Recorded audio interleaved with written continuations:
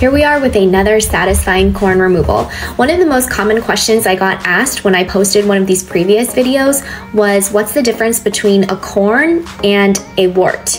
Because they can both present as scaly, sometimes painful bumps.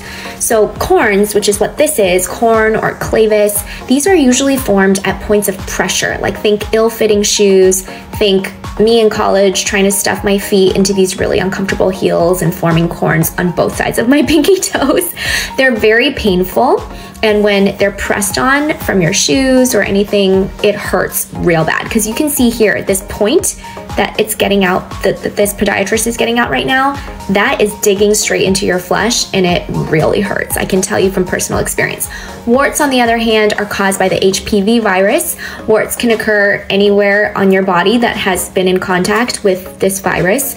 I commonly see them on the hands and the feet, and they don't always form at pressure points like this one. They're not typically painful, and they usually have tons of these little black dots all over them. The black dots are actually thrombosed capillaries, and it can be really thick and scaly on top of the warts, just like a corn.